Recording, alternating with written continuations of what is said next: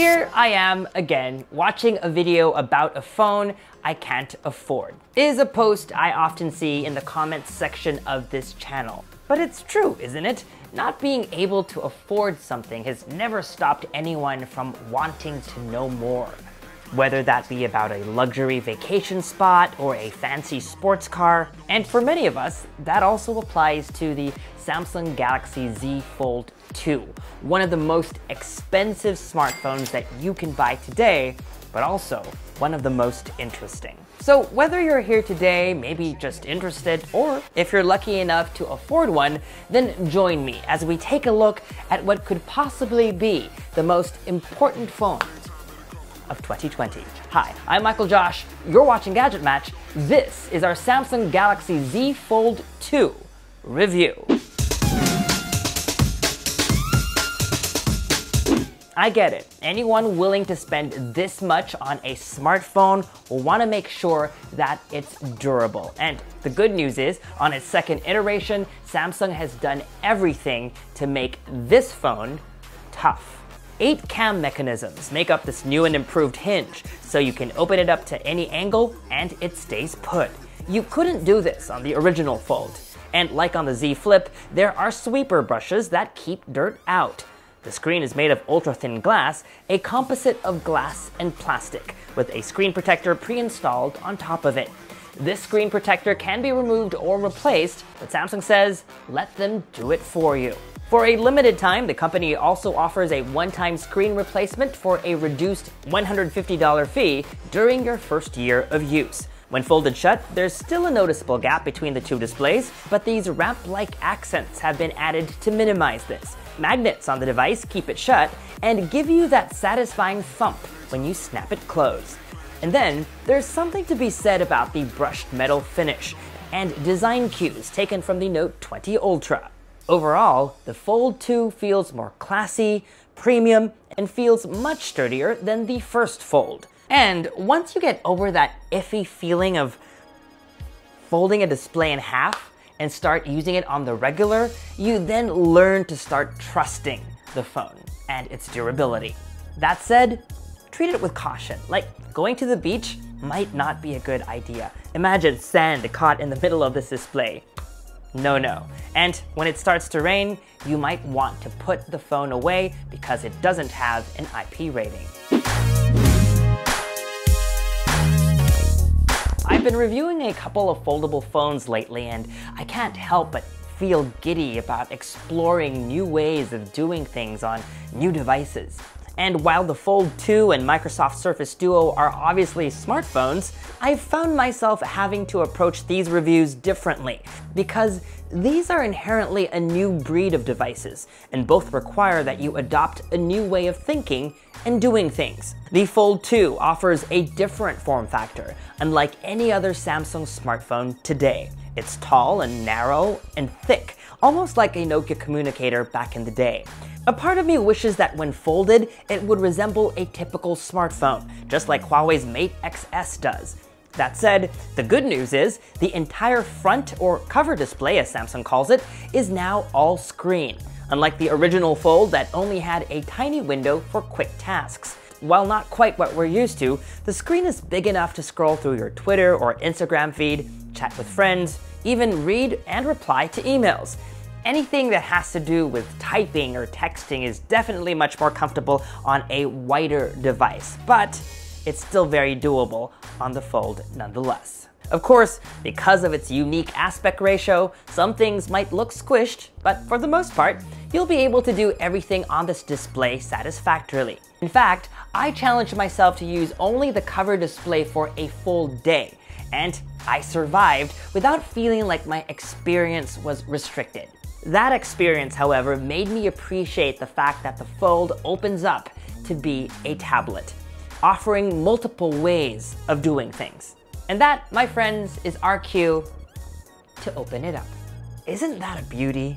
This, by the way, is an exclusive GadgetMatch wallpaper that you can download from gadgetmatch.com/wallpapers. I'm so happy that Samsung removed that ugly selfie camera module that got in the way of what would have otherwise been a pretty awesome tablet experience. That's been addressed on the Fold 2 with only a punch hole selfie camera sticking out. Something that you'll get used to, and when you do, will fade away into the background. I love being able to start an app on the cover display and pick up where I left off on the inner display. For it to work the other way around though, you'll need to go into settings and select which apps you want to enable. I get it, shutting it closed should mean the same thing when I slam down my laptop when someone walks by. I don't want you to see what I'm working on. I'm also always asked about the crease. It's there, you can feel it, and in certain angles see it also. But when the device is in front of you, like you normally would have it, it's not as obvious. And again, it doesn't distract from the experience. I've seen a lot of strong-worded comments about it, but guys, it's not that big of a deal as some of you think. And if you really want a foldable display, then you'll have to live with a crease until the technology becomes better. The larger display is great for a lot of things. Things I enjoy doing on my iPad, reading books on my Kindle app, comics using Marvel Unlimited, or the September issue of Vogue on Zinio. This larger screen is great for reading of any kind. It also comes in handy for viewing the desktop versions of web pages. Sometimes you need to, like that one time when I needed to cram my German lessons in the car, and Gotha's online learning platform required a desktop browser. The screen was big enough to accommodate that. Google Maps is so much better with an even bigger screen. Meanwhile, since videos are usually wide, you're not necessarily getting a bigger screen for movies. If you take away those black bars, Disney's Mulan on the Fold 2 is roughly the same size as on the Note 20 Ultra. Netflix and Disney Plus will let you pinch out to fill the screen, but expect a crop. Most games, on the other hand, will stretch to fit, but not everything is optimized for this aspect ratio yet. And speaking of games, the Fold 2 is packed with enough power to handle any of them. When my Fold 2 arrived, I bought a little stand for it, thinking I'd be able to use that bigger screen for playing games using Xbox Game Pass Ultimate. But just like movies, as console games are designed for a wide screen, this larger display doesn't mean a big screen gaming experience. Of course, one of the benefits of a bigger display is multitasking, and I firmly believe that true multitasking is the holy grail for mobile devices. It's a bit tricky though in the Android world, as Android isn't optimized for tablets, neither is it optimized for dual screens. So Samsung has had to build the functionality itself.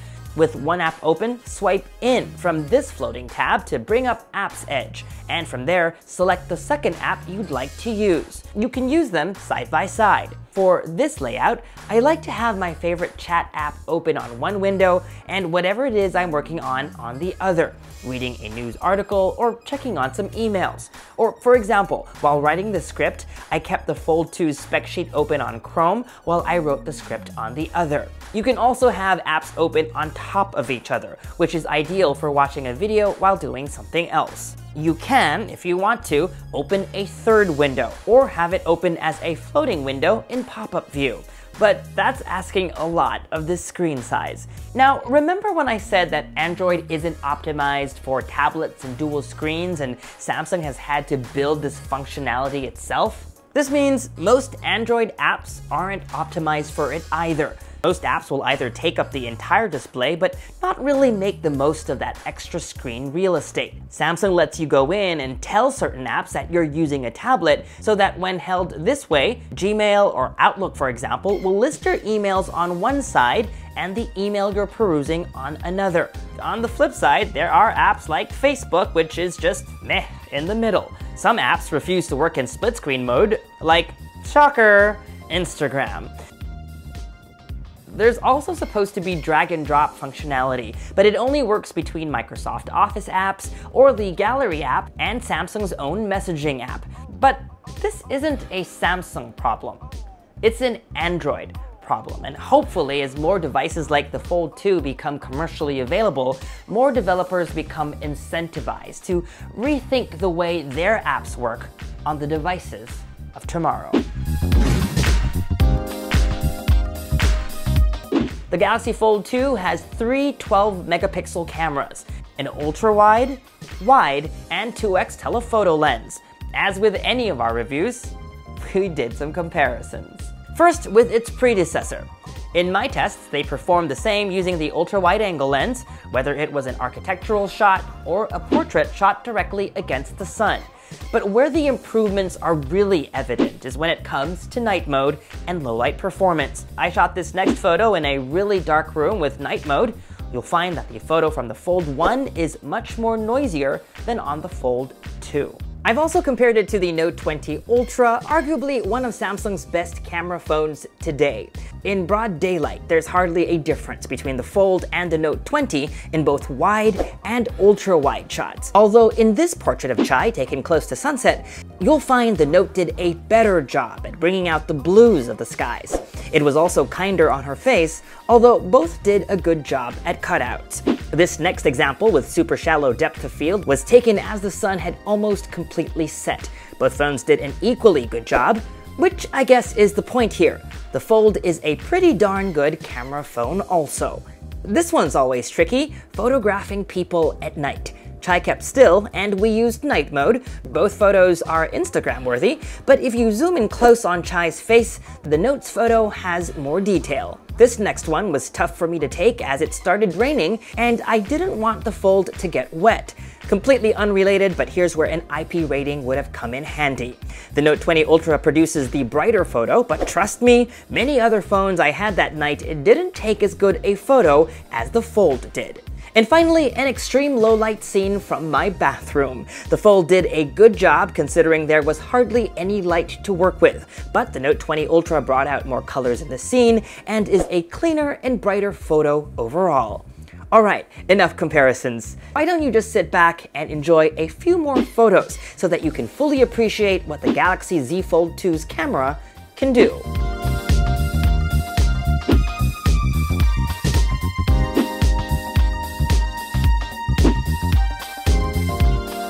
By the way, the Fold 2 has two selfie cameras, one on the cover display and the other over here on the inside. They're there for face unlock and so that you can take a video call either way. When it comes to taking selfies, my recommendation is to use the cover screen as a monitor. Just tap here to turn on the cover screen preview, raise your palm to trigger your shutter, and click. There, much better.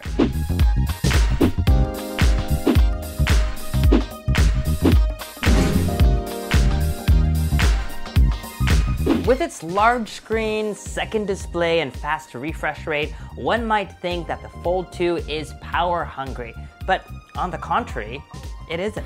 In my 2 weeks of use, its battery did a decent job of lasting me a full day of moderate use. Charging times are okay too, with its bundled 25-watt adapter, 45% in 30 minutes, 85 in 60, and a full charge in 1 hour and 25. With Samsung's optional 45-watt charger, however, speeds are even faster. And just in case you're wondering, the phone also supports wireless charging, and here are what charging speeds are like with Samsung's 15-watt fast charger. Before we wrap up, it's time for quickfire Q&A. At Gear Diary asks, is it worth $2,000? If you think about it, probably not, but what you're paying for is a premium for that early access to tech that's not really ready for mainstream just yet. At JBlair82, would you spend your own money on it? I already have. I've ordered mine in Mystic Black with a custom blue hinge. Speaking of hinge customizations, that's available as an option in these countries. Alvin asks, are the stereo speakers as loud as the S20? Actually, much louder. Kim, would you use this as your main device? I'd consider it. So, is the Galaxy Z Fold 2 your gadget match? It's hard to recommend a $2,000 smartphone to anyone, unless you're one of those people who have lots of money to spend on expensive hobbies. The Fold 2 is a luxury device meant for those who want the finer things in life. Early adopters who get a high from using tech on the bleeding edge, and techies like many of my friends and I who just have to have it. That said, if you've been excited about the Fold since it was first teased more than a year ago, what it is today is already a superb refinement of the original. It's built well, more durable, performs great, and for the most part, gets the job done. The hardware is ready. Now, all we need is for the platform to catch up. That said, I truly believe that this is a step forward toward a new kind of mobile computing. It might not make sense now, but what I have in my hands is the best glimpse of what the future might look like. And that was our Samsung Galaxy Z Fold 2 review. What do you think of the phone? And is it a phone that you'd like to use? Let me know by signing off in the comments section below. As always, subscribe to this YouTube channel and hit that bell icon, please. We have a lot of videos coming our way, and by hitting that notification bell, you will be notified first. Follow me on social media for all the behind-the-scenes fun stuff. And as always, make GadgetMatch.com your daily habit.